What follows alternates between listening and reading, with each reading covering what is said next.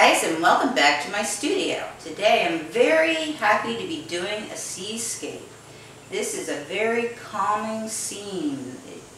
Whoever is sailing that boat is relaxing and at peace and just gonna sail and be free. So it's just a very relaxing and serene piece, and anybody can do it. It's pretty easy. You can put in any kind of sky, move your clouds around. I do like the colors I used for the sky because it's like the sun has just set, or rising, more like rising, because there's like a mist coming off the water and it's misty in here. And it's sort of a Caribbean color, like in the front.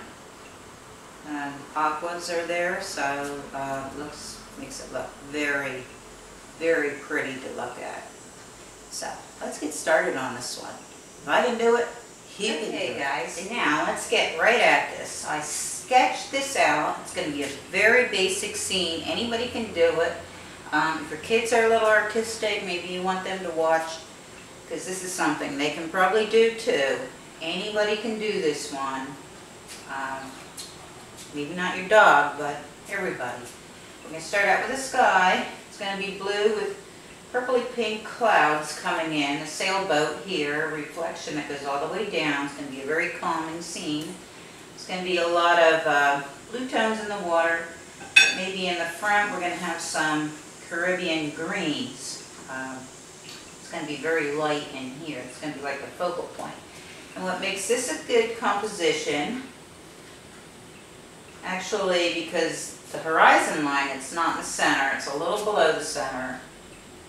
So it's not quite in the bottom third, but it's the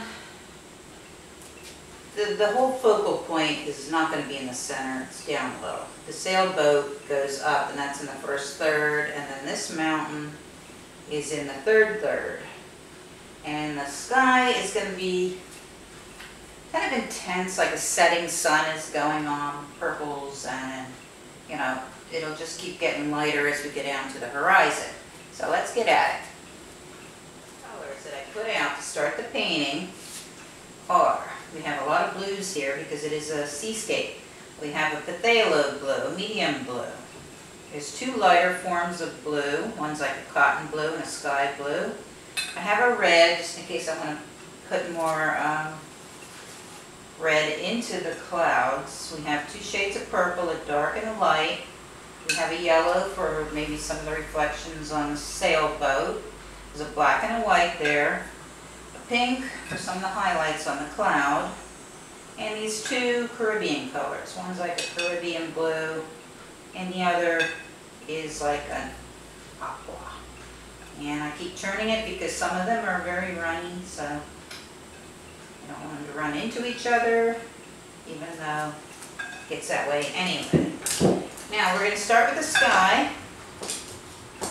So we're going to start by putting in a darker blue, and then we're going to keep getting lighter, and clouds aren't going to stay where they are, but it's just a general idea how I want clouds just spread in between there. Okay, I have this brush here. It's like a round brush. I'd say probably a number 8, but like I cannot see anything on any of my brushes as far as numbers go. You get the brush that you feel you can work on these clouds with. So what I'm going to do, I'm going to get this dark purple. I'm just going to kind of put it in here where I want a couple clouds. So it's just the first layer of color, because we need to put on many layers and worry about drift, because it is almost like a watercolor. It is acrylic, which is very similar. And maybe it's a little too drippy there, but don't worry about it. Alright, so we're just getting some basic shapes going here.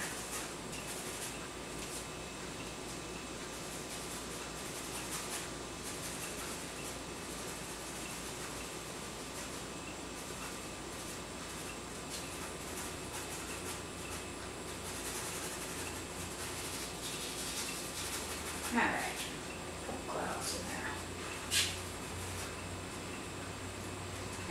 do, rinse that brush out, and get a little flatter brush, put on my blue tones. Start with this phthalo.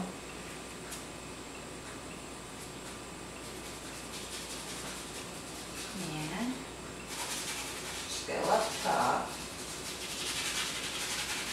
putting that in. Like I said, the clouds will change. They never stay where they're at, but just kind of gives me an indication of how I'd like it to go. So sailboat in there.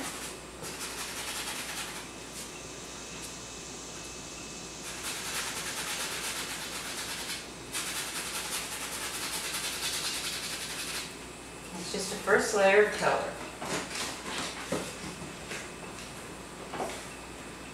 Now, down towards the bottom, it is going to be like a light blue. So we're gradually going to blend it as we go up.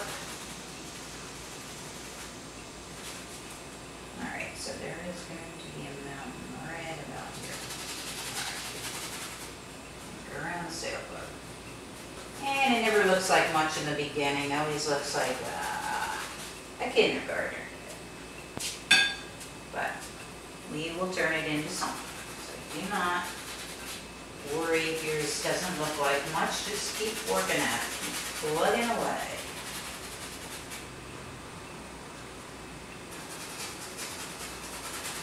Alright.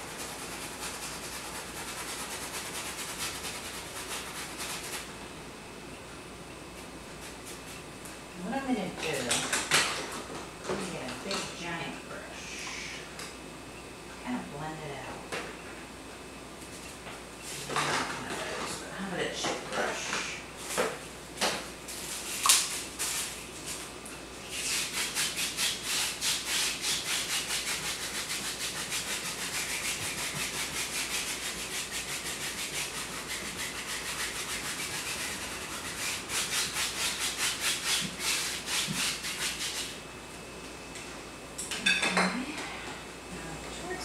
Edges, because I always like a vignetted look.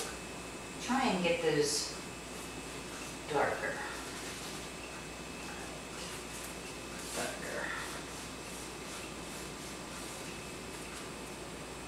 Chip brush.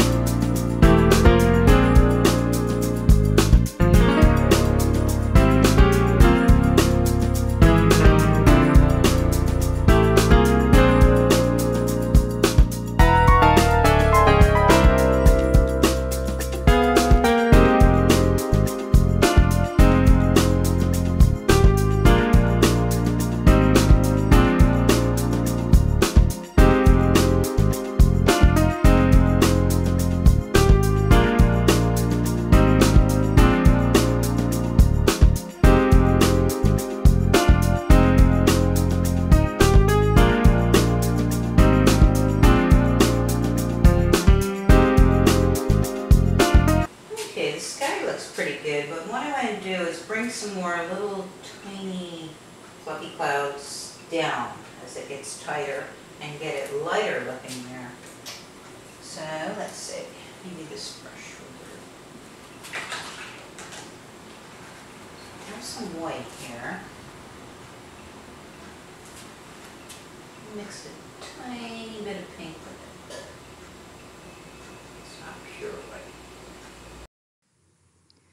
are people attracted to sailboat paintings? Good question. Paintings of sailboats sailing in the ocean breeze can bring a calming feeling of serenity and relaxation, beauty and freedom. That's where it's at. They are symbols of success and independence. You are free and can sail where and when you want to. You are happy and content and sailing through life, powered by the wind and spirit. Here's a favorite quote of mine from Arthur Ashe. I keep sailing on this middle passage. I am sailing in the wind and the dark, but I am doing my best to keep my boat steady and my sails full. I'm just trying to fill it in with the color because it's going to get lighter and darker and all kind of different tones in here. But for now, let's just get some color on the page.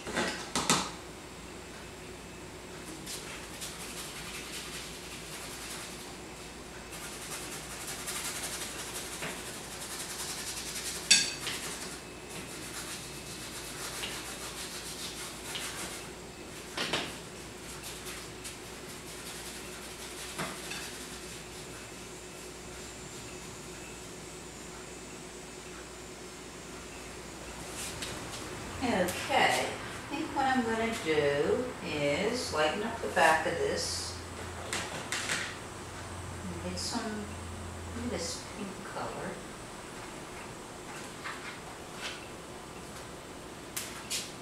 Put a little dab of green in it.